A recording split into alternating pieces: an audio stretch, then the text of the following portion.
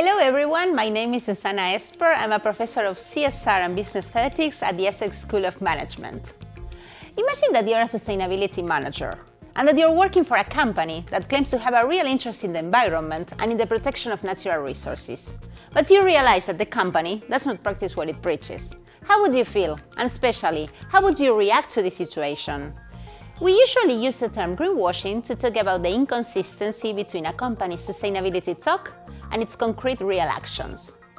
With the support of the FMR project and the Agence Nationale de la Recherche, and together with my colleagues Frank de Backer and Nico Hewing, also from the Essex School of Management, we are currently exploring the internal impact of greenwashing. I will walk you through our research in the next 60 seconds.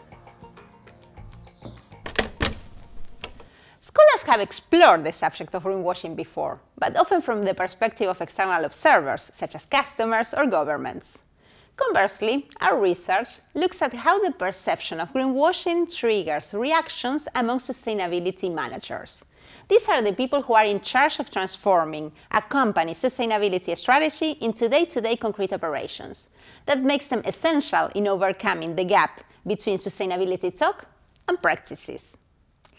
We explore how managers react to different kinds of contradictory talk and actions, either coming from top management, from colleagues in other functional levels, such as other middle managers, or from customers who do not act consistently with their claims on sustainability.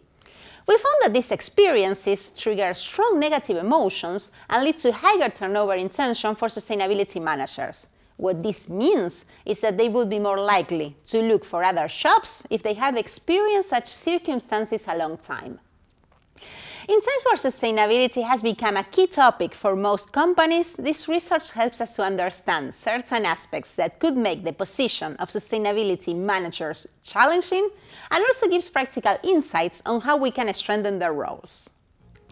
Thank you very much for your attention, and please contact us if you want to know more.